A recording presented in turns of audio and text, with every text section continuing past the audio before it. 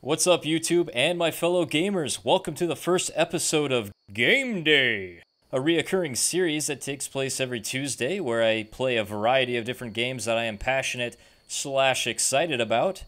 Today we're taking a look at the independently developed game called Running with Rifles, a top-down tactical shooter with open-world RPG elements. Essentially, this game is like sold at on crack. It's developed by Modulaatio Games, and you can get it on Steam's Early Access for $9.99. So if this kind of game interests you, definitely check it out. I've had a lot of fun playing this game. I've got probably about 70 hours in it so far. And this is the perfect game if you have, 20 or 30 minutes. You're waiting on your girlfriend to get ready to go out for the evening. This is a perfect game to play for that. A lot of times my girlfriend is doing her hair and shit. And, I'm playing this game, killing people before we leave. So this is the perfect game. You can just join it, quit it, and end it when you're ready to go. And I really like that. So we're going to take a look at this game. Starting out here, you can start with a new campaign or you can do multiplayer. With a campaign, you can actually change a lot of different things. You can change the enemy accuracy, the experience you get for kills, your rewards for capturing enemy points, and make it less harder and stuff like that. But let's go ahead and start out here. And the cool thing about Running with Rifles is that you start out as just a regular soldier. Okay, you're not a commander or anything like that. You're just you, and you start out as basically a private. And as you gain up in ranks, you can then lead other soldiers, and you can basically have them go to different waypoints and kind of flank enemies and stuff like that. So when you start out in the very beginning of the game, you just start out next to a stash. Now these stashes you can hold, they'll let you hold different weapons. So if you get certain weapons or items from corpses that you kill from the enemy, you can then stash those items in your stash, and then you can eventually trade those items in at the armory to gain RP, which you can then spend to purchase other items or use to call in airstrikes or purchase tanks or things like that. The higher your rank means that you can then call in a certain amount of airstrikes and use RP for different things. Right now, because you start out as a private, you can't really do much. You don't have a radio, so you can't use any of those advanced functions. When you kill an enemy player, you gain what's called experience, and that experience is determined by what level the enemy is. So if the enemy is a higher rank, then you'll gain more experience for killing them. So if you kill a lower ranking private or something like that from the enemy, you're not going to gain as much experience. Also, if you knife an enemy, you then gain the most experience. So it's encouraged even to try and kill enemies by knifing them or sneaking up on them if possible. Now, you can do all kinds of different things in the game, but the most important thing is using the cover system.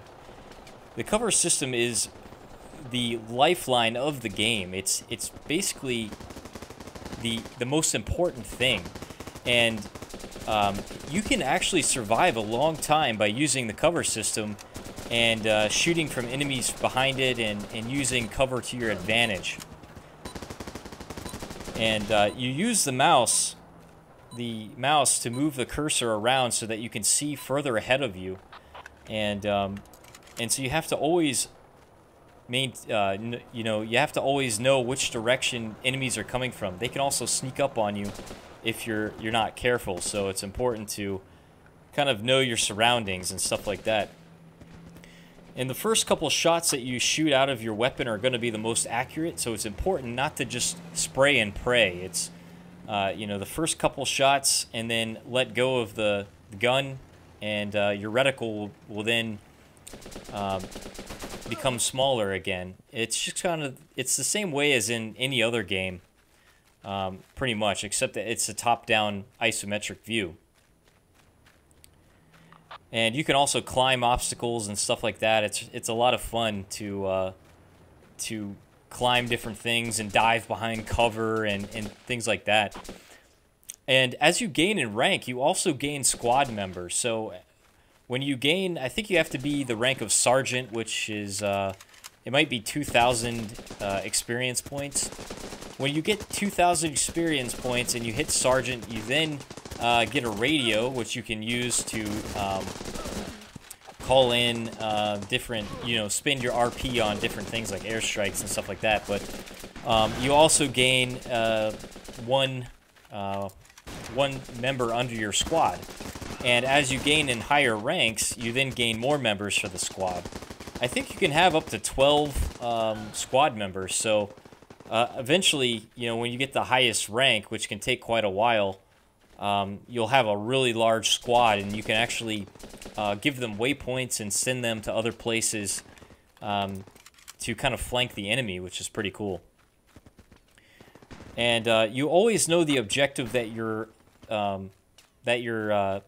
NPCs are going for is the target reticle. That's where the objective is, and if you capture that objective, you gain RP as well. So it's really important to capture the objectives. If you die, you lose experience, but if you have RP, then you lose RP instead of experience. So it's really important to gather some RP and not spend it all, because you'll keep losing experience and not the RP points. So that's also important. You can pick up items from the world, so if you run across like a weapon from an enemy, you can pick that up and use it. You can, stash those items in your stash for later if you want to do that. If you gather different items, for instance, if you have something in your backpack, your character will show that item. So you can always tell when somebody has something. So if you're playing multiplayer, you can always see what enemy player might have some other items in their inventory. So it might be useful to take them out so that you can take whatever items that they have. So at the armory, you can choose from all kinds of a range of different weapons and stuff. But you have to have a certain amount of RP to purchase those items. So for instance, the MP5 SD, you have to have a minimum of 1,500 experience to use that weapon. So once you have that amount of experience, you can then spend 4 RP on buying it, and so forth. So what I like to do is purchase body armor and maybe a shield. That'll let you survive quite a long time, because body armor is really important, because if you get shot, the body armor protects you. You then you start laying down on the ground, and you eventually get back up again. And depending on how many, body armor has three durability, I guess you could say. And if you get hit twice, usually that uses up all 3 durability. But sometimes if you get hit once, it could, by a grenade, it could take out all of the durability. So it really just depends on what you get hit with, is how much the body armor actually works well for you. Now, you don't have to go after the objective that your other units are going for, especially after you gain in rank and you have your own platoon. You can then go after other objectives and capture them if you want. So you don't actually have to go after the one that the NPCs are going for. And as the longer you survive, you get these nice little messages at the right that say "nice combo," "way to go, soldier," things like that. That's really cool and reassuring. It just lets you know, hey, you're kicking ass. And you can just those are always a lot of fun, especially when you've really killed a lot of people without dying. You get some really funny messages and stuff like that. Now, when you try to take out the last base that the enemy has, or near the last base, it's going to be more populated because it has more units, obviously. The enemy units will try to take out your bases, and they will try to recapture them. So you have to, the NPC will automatically station some units there, but the enemy units will try to take it back. But you will see a lot more resistance in the last base, the last 2 bases of the enemy. And the current enemy that we're fighting is called the Gray Coats, but there's also another enemy called the Brown Pants. And right now we're the Gray I think we're called the Green Collars. So there's 3 different factions in the game. Sometimes you can come across maps where you'll be fighting the Brown Pants and the Gray Coats, and so that can be pretty interesting as well. And usually when that happens, you have to really look in all sorts of directions, you know, behind you, in front of you, and everything, because enemies will come from all directions. And so this game, again, is $9.99 on Steam Early Access. You can get it.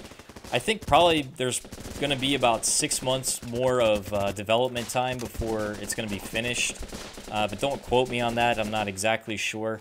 But it seems like they're pushing out updates pretty well. And the developer is really cool. I mean, they respond to a lot of the comments on the forums on Steam, and I really like that. You know, if the developer doesn't reply and doesn't care about the people that are essentially beta testing their game, you know, that's kind of a red flag in my mind. And so Modulaatio Games has been really cool, and I'm really excited to see where they take this game in the future.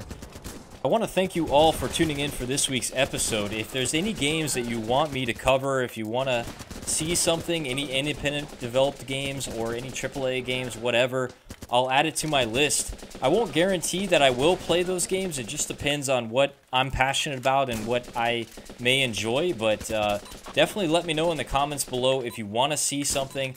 I will add it to my list, possibly. And with that, I want to thank you all for tuning in, and I will see you again next time on Game Day.